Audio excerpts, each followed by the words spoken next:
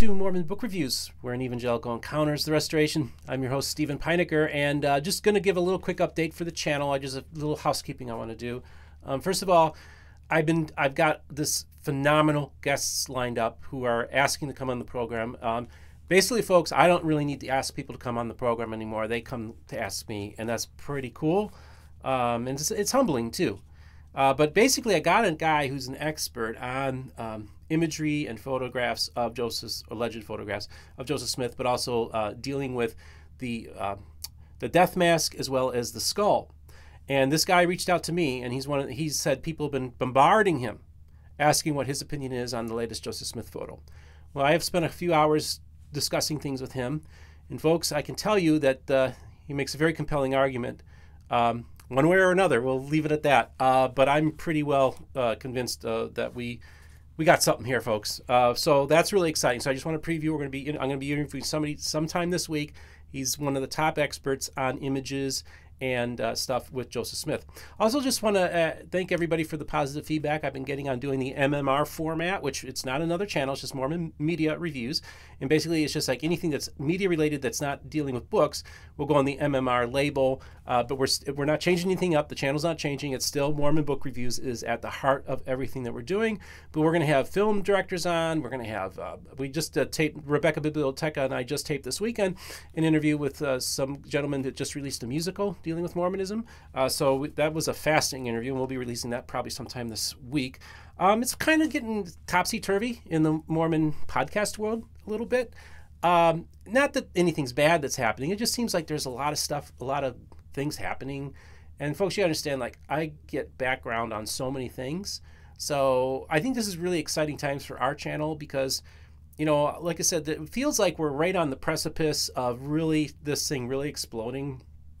And this is becoming the go-to place that people want to come to tell their background, their story, or their what the scholarship. You know, scholars want to come on my channel in particular to talk about the latest scholarship. So I get previewed stuff that's not even, because it's going to be presented at next year's Mormon History Association, stuff that hasn't been published yet.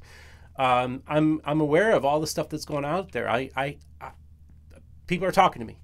There's a lot of interesting stuff that's coming that's going to fundamentally really change Mormon scholarship big time. So very exciting times. Plus, you know, Thomas Murphy this fall has co-authored a paper with Simon Southerton in a major anthropological journal, and the channel gets acknowledged in the paper.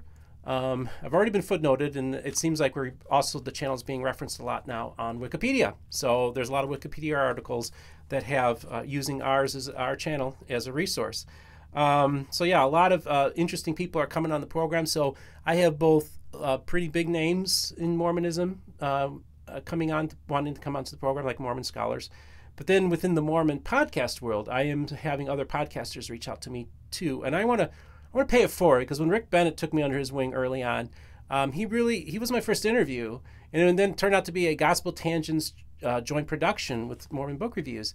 And I knew how important that was, the role that Rick Bennett played in recognizing the potential of my channel and taking a chance, because he even said, I didn't really care for evangelicals, but you're a nice guy. You're a nice one.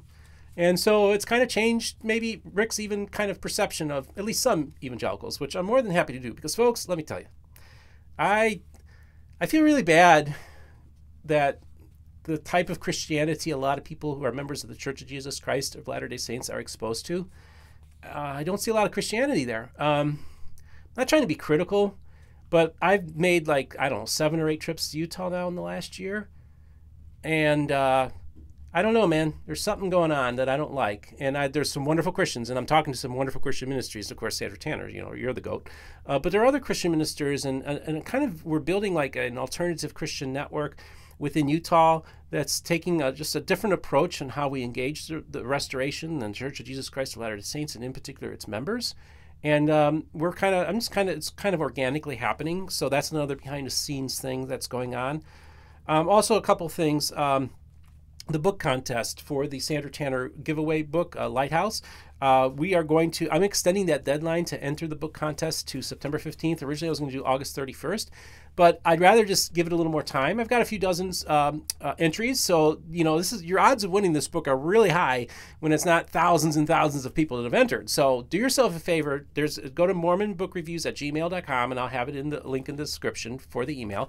And I want you to put in the subject heading a book contest, and I need your full name and your address. And also, it's U.S. residents only. I apologize to my international residents. Somebody from Germany reached out to me one time and asked, and it was like, I don't know, it was like $50, $75 to send to Germany. So I can't afford to do that, unfortunately. So it's U.S. residents only that I will be able to send to. So that will be August 15th of 2022, book contest for the Lighthouse book featuring Sandra Tanner, written by my good friend Ron Huggins. There's quite a few other things going on, folks.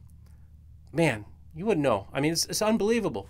And I just want to thank everybody out there who's been supporting this channel. I had this core group of people that have been along with me from the very beginning. And I want to thank you for being with me all along. And I want to thank the people that have found me in the last 6 months, that have found me in the last 90 days or last month. And I want you just to leave your comments about any suggestions for guests you'd like to have come on the program, or maybe even just leave some comments about, what has the channel meant to you? I hear some wonderful stories from folks. I mean, Sunstone was phenomenal. People came up to me. Some of them were quite emotional about what the channel's done for them, and that wasn't intended. So I have a real deep connection to the audience, and I just want to tell you all that I love you all very much. I care very much about you. I try to respond to all the emails. I try to respond to some of the comments, but I get overwhelmed. But I do read everything. I want everybody to know, and I do eventually get back to people. Sometimes I get behind, especially with all the traveling, and then the COVID really knocked me out. So I just haven't been on top of my game lately in some areas. So if you have reached out to me and you haven't heard back from me, don't take it personally. It's just happening. That's just what's happening in my neck of the woods at the time. So I just want to remind my audience, don't forget to like and subscribe and hit the bell notification if you like our program. Also, Anthony, I just talked with him today, and I'm going to get at him about getting our updated our podcast. Now, I will say, if there's anybody out there that maybe could help us with uploading the audio, reach out. mormonbookreviews@gmail.com, all lowercase, and let us know if you could maybe help us out, because I put it out there a couple weeks ago with my Neville interview that went south, and Casey came in there and really helped make that thing happen and salvaged it. So if anybody wants to help us maybe get the audio caught up for the podcast, because it does, a lot of people do download it, and I know that there's people that just listen to podcasts, and I have to respect that. I'm first and foremost a YouTuber, but I also recognize there are people that are listening to podcasts, so we want to honor you as well. So links in the description if you want to go to our merch store, mormonbookreviews.com. Got the merch here. PayPal and Patreon links if you wish to financially support the channel. I guess that's about it, folks. So either way, you all have yourself a great day. And remember, all the voices of the restoration will be heard on Mormon Book Reviews.